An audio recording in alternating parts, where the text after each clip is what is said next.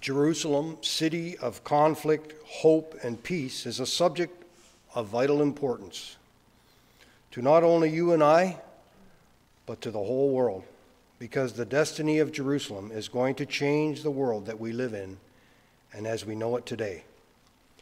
And the destiny of Jerusalem has already been foretold and predetermined by the Creator of heaven and earth, and He's revealed its destiny in His holy word of truth.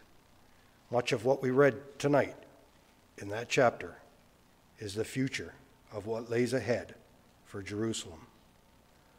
So when we look at Jerusalem today, it is indeed a city of conflict. It is one of the oldest cities in the world, and it has been the focal point of Middle East and world unrest for thousands of years.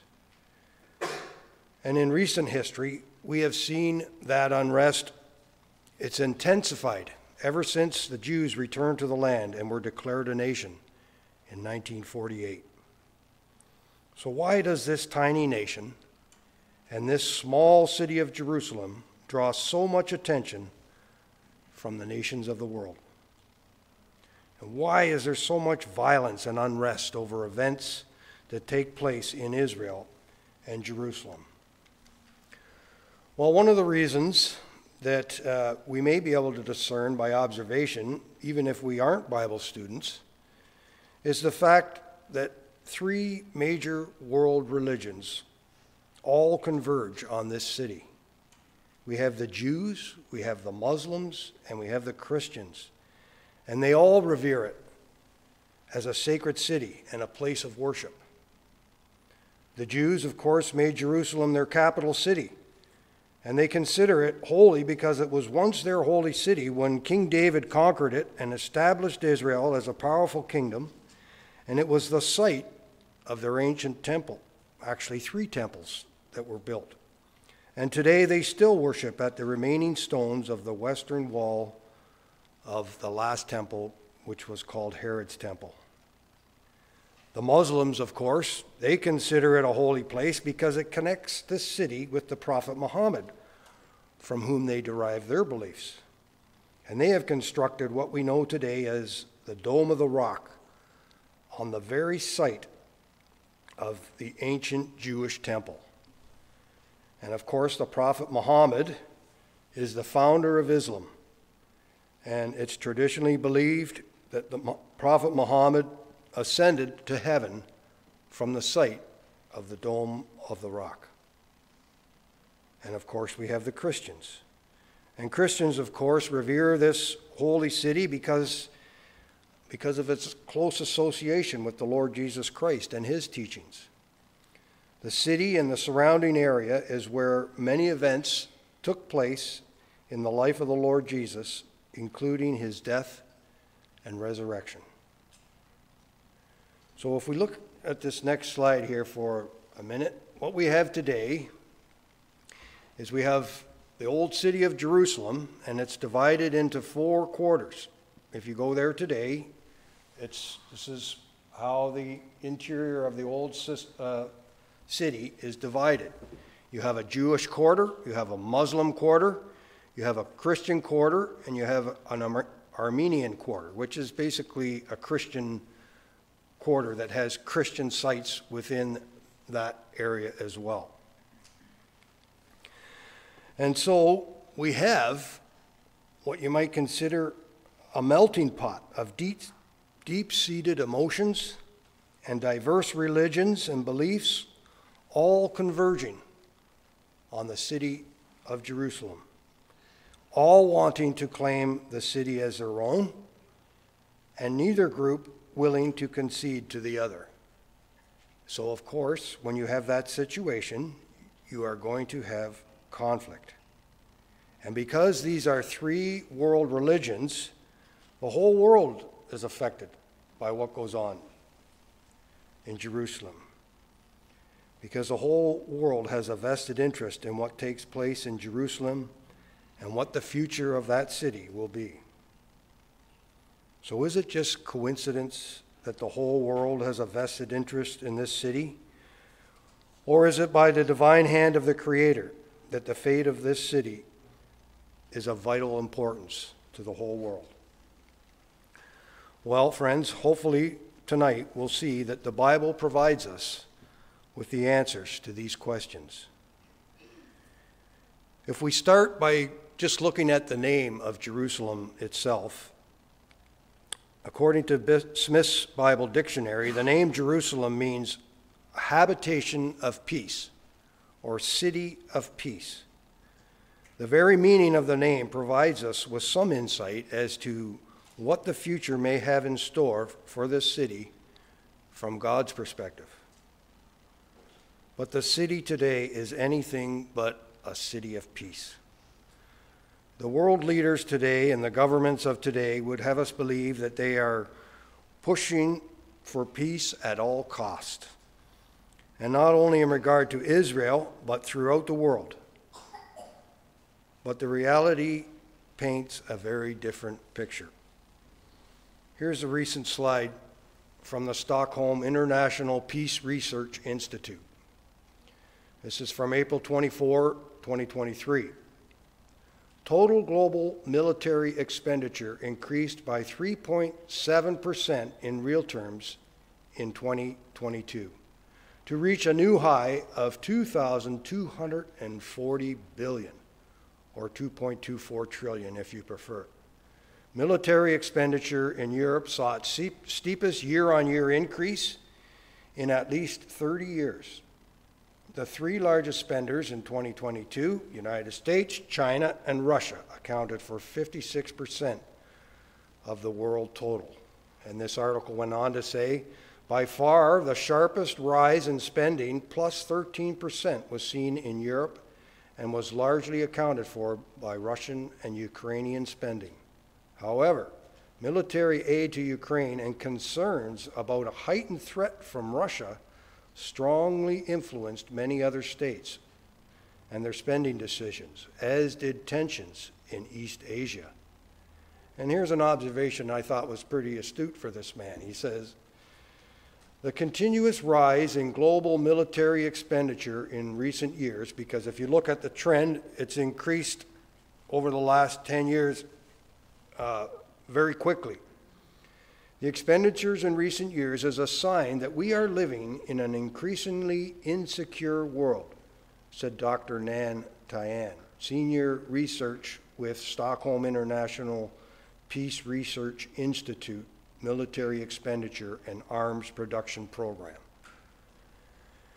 So, regardless of how well the intentions of some leaders may be to establish peace, the reality is the world is preparing for war. And as we can see from the slide, tensions have increased rapidly since Russia has invaded Ukraine. Well, to Bible students, this is no surprise. This is just the beginning of what Russia intends to do.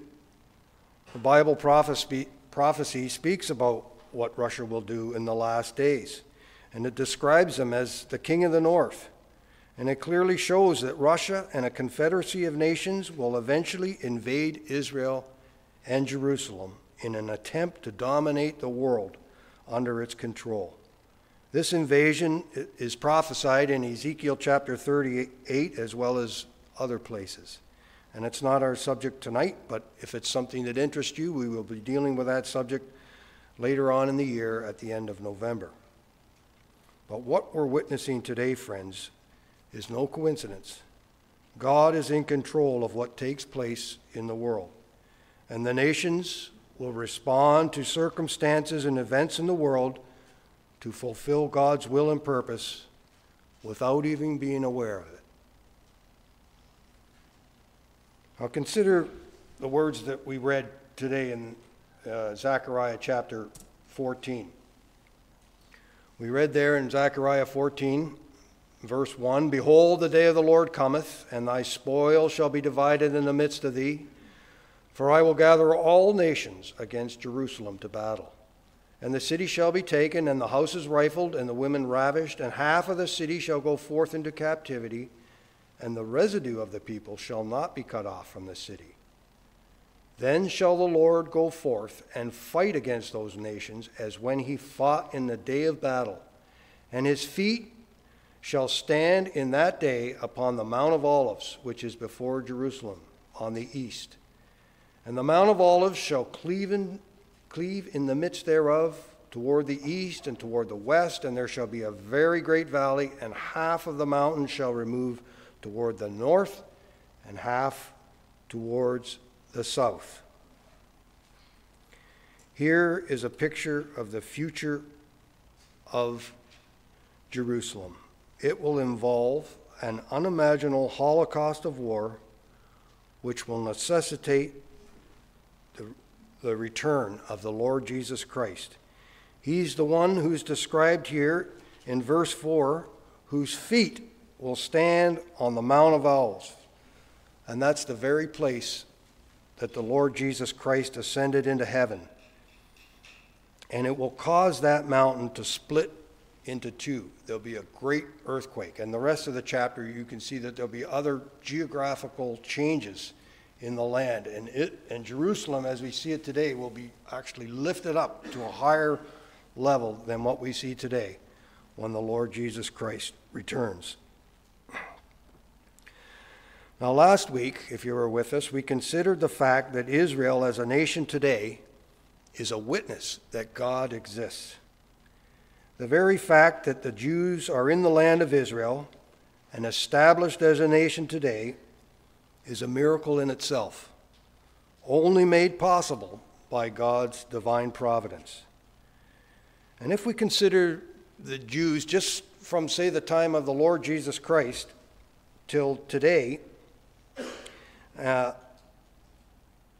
when we consider what the Lord Jesus Christ said about their history, the judgments that would come on Jerusalem by the Romans shortly after his death and resurrection, we see how accurate the Bible really is. The Lord Jesus Christ said in Luke 21, verse 20, "And when ye shall see Jerusalem compassed with armies, then know that the desolation thereof is nigh, and let them which are in Judea flee to the mountains, and let them which are in the midst of it depart out. And let not them that are in the countries enter thereinto. For these be the days of vengeance, that all things which are written may be fulfilled. But woe unto them that are with child, and to them that give suck in those days. For there shall be great distress in the land, and wrath upon this people. And they shall fall by the edge of the sword, and shall be led away captive into all nations, and Jerusalem shall be trodden down of the Gentiles, until the time of the Gentiles be fulfilled." Well, that is exactly what took place in AD 70. The Romans destroyed the city of Jerusalem and scattered the Jews, forcing them to live in other places throughout the world. It was one of the most terrible sieges ever conducted on a city. And it was because the Jews had rejected the Lord Jesus Christ. They cried out, "His blood be upon us and upon our children." And of course, this was one of the punishments that God brought upon that city. But over the course of almost 2,000 years, the Jews managed to keep their identity in the lands that they had been scattered. And of course, gradually, following World War I, they began to return to the land of Israel. And following World War II, there was even a greater return, and they were declared a nation again in 1948. Coincidence? Well, it's not coincidence if we read God's word. Because not only was the scattering of Israel foretold, but the regathering of Israel was foretold. Consider the words of Jeremiah in chapter 30, verses 2 and 3. Jeremiah says, "Thus speaketh the Lord God of Israel, saying, Write thee all the words that I have spoken unto thee in a book. For lo, the days come, saith the Lord, that I will bring again the captivity of my people Israel and Judah, saith the Lord. And I will cause them to return to the land that I gave to their fathers, and they shall possess it. And these are the words that the Lord spake concerning Israel and concerning Judah. For thus saith the Lord, we have heard a voice of trembling, of fear, and not of peace. That's exactly the state that we find Israel in today. Yes, they once again are a nation in their own land, but they live in a state of fear, surrounded by nations and a world that is preparing for war. Now we want to back up in history and take a closer look at this phrase that is used here in verse 3, where it says, I will cause them to return to the land that I gave to their fathers. Because by looking at this phrase, it will help us to see why God has such an interest with this people Israel and the land of Israel and the city of Jerusalem. So we're going to have a little bit of repeat from what we looked at last week, but repeat is always good. So we're going to go back to the promise made to the man Abram, whose name God later changed to Abraham, and whose name actually means a father of a multitude. So in Genesis chapter 12 and verse 1, we read, Now the Lord had said unto Abram, Get thee out of thy country and from thy kindred and from thy father's house unto a land that I will show thee. And I will make of thee a great nation, and I will bless thee and make thy name great, and thou shalt be a blessing. And I will bless them that bless thee, and curse him that curseth thee. And in thee, Abram, shall all families of the earth be blessed. And so God promised a land to Abraham, a land that he would show him. It was a land that God had chosen. And God promised that he would make Abram a great nation in verse 2. And that through him, all nations of the earth would be blessed. So not just the Jews, but Jews and Gentiles, all nations of the earth would be blessed. Here in this promise that God made to Abraham, we not only have the basis of the gospel message for the whole world, but it also provides us with greater insight as to what the future holds for the land of Israel and the city of Jerusalem. The nation of Israel originated from Abraham. Abraham had a son Isaac, and Isaac had a son Jacob. Jacob had 12 sons, which became the 12 tribes of Israel. And the fact that as a people, Israel has been preserved throughout history is not only a witness that God exists, but it's also a witness to the fact that God in the very near future will fulfill the promise that he made to Abraham. Because the Bible clearly tells us in Hebrews chapter 11 that Abraham never received the promise. It says that he obtained a good report through faith, and he died in faith, not having received the promise. So it's yet to be fulfilled in the future, this promise to Abram. And when Abraham finally arrived in this land that God told him to go to, that he would be shown, we read in Genesis chapter 13 and verse 14, the Lord said unto Abram, For all the land which thou seest, to thee will I give it, and to thy seed forever. And I will make thy seed as the dust of the earth.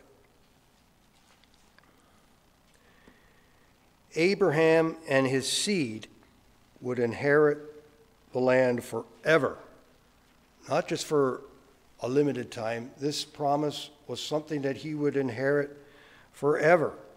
And if there was any doubt as to what the land God was talking about, it's identified for us in Genesis chapter 15 and verse 18, where we read, In the same day the Lord made a covenant with Abraham, saying, Unto thy seed have I given this land, from the river of Egypt unto the great river, the river Euphrates. And of course, between those two rivers is the area of Israel that we know today. The river of Egypt being the Nile. We will see that the land promised to Abraham is actually greater than what Israel possesses today. And the only way that Abraham can receive this promise is by a physical resurrection and the blessing of life everlasting. And the wonderful part about that, friends, is God, as part of his plan and purpose, has offered the same hope to all those that will respond in faith to his gracious offer of salvation. The Apostle Paul, in his letter to the Galatians, provides us some wonderful details about the promise made to Abraham here.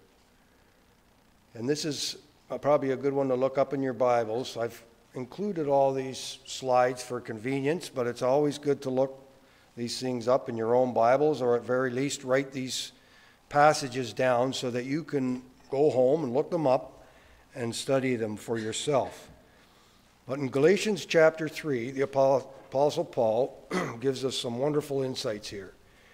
In verse 8 of chapter 3, it says, "And the Scripture, foreseeing that God would justify the heathen or the nations through faith, preached before the gospel unto Abraham, saying, In thee shall all nations be blessed." And that's what we looked at back in Genesis chapter 12.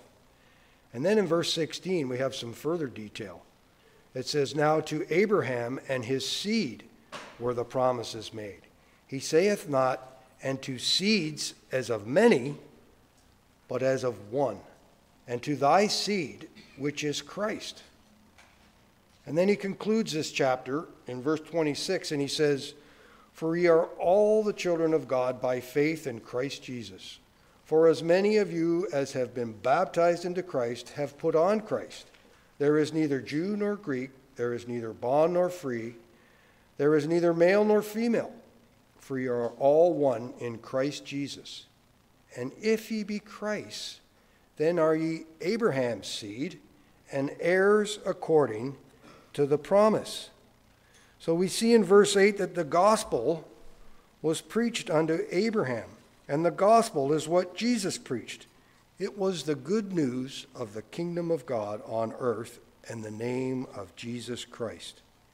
And in verse 16, we see that seed that we saw in the promise made to Abraham pointed forward and spoke of the Lord Jesus Christ himself.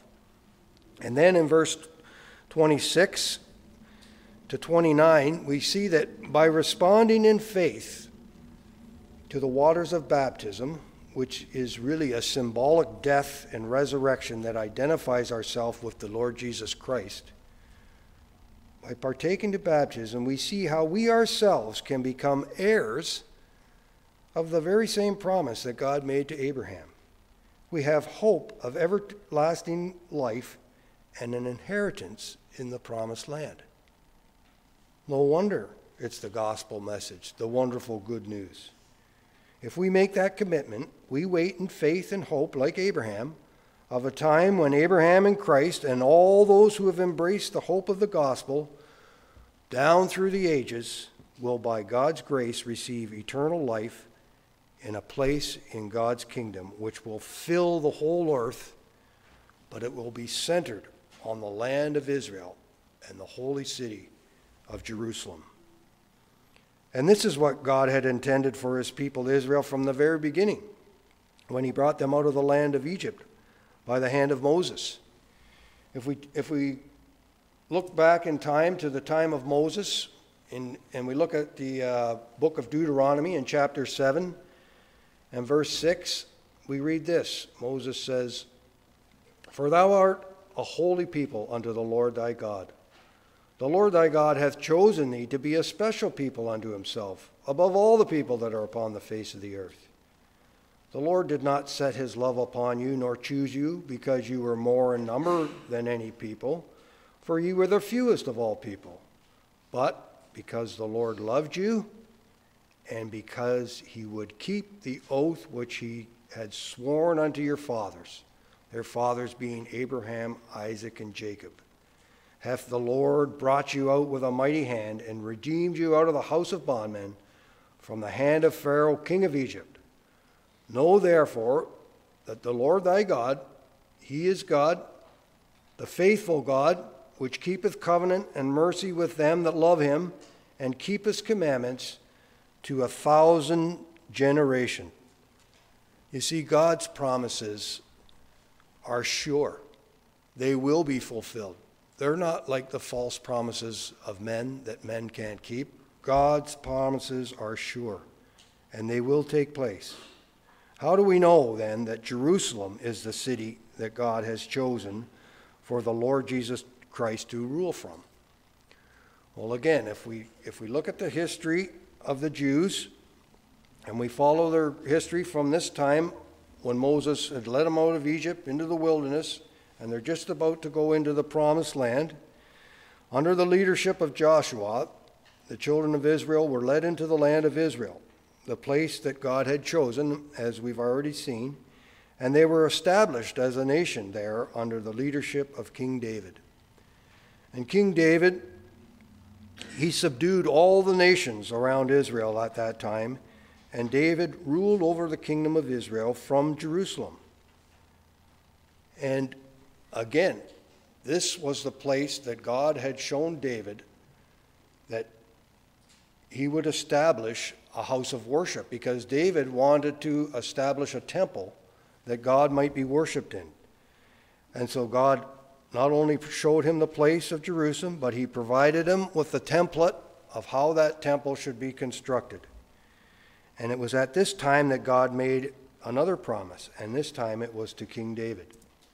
And we read about that in 2 Samuel 7 verse 12, where we read, "And when thy days be fulfilled, and thou shalt sleep with thy fathers," in other words, after thou art passed away, David, "I will set up thy seed after thee, which shall proceed out of thy bowels, and I will establish his kingdom.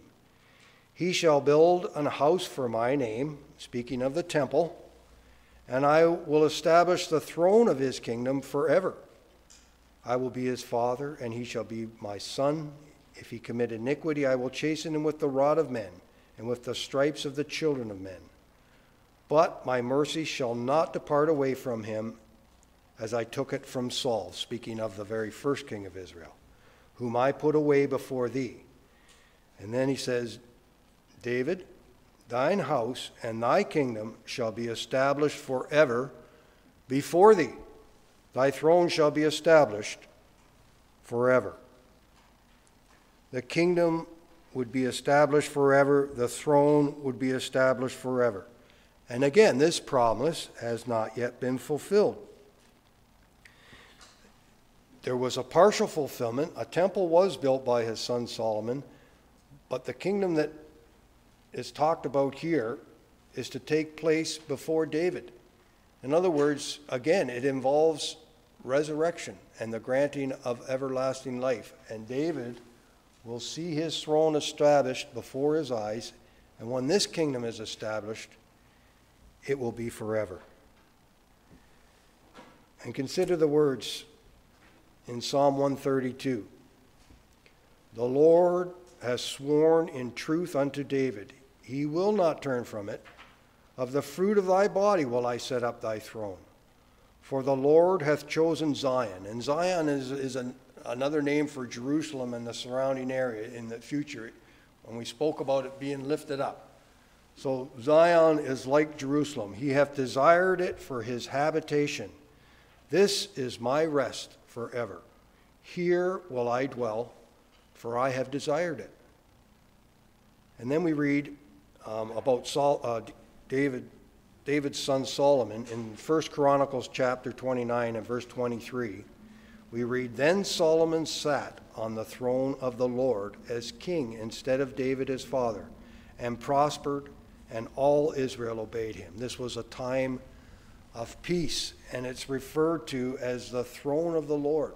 There's no other kingdom that's ever described as being the throne of the Lord. This was God's place that he had chosen. And of course, the kingdom went into decline when, at the end of Solomon's life, they had turned to idolatry and done all types of wicked things that God had told him not to do. And in 1 Kings 11:36, this is speaking about one of Solomon's sons, because the kingdom would be divided. 10 tribes would go to the north. They would be referred to Israel. 2 tribes would stay in the south. They would be under the kingship of Rehoboam. And this is what is said about Rehoboam. And unto his son will I give, or Solomon's son Rehoboam, I will give one tribe, that David my servant may have a light always before me in Jerusalem, the city which I have chosen me to put my name there. And so there's no doubt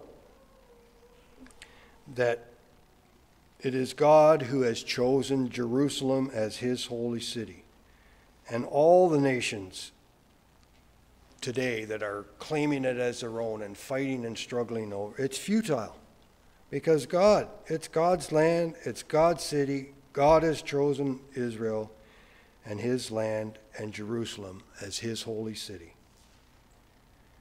And if we turn back to the prophet Zechariah and we look at chapter 12, just a couple of chapters before the one we had read, this is how we see Jerusalem today.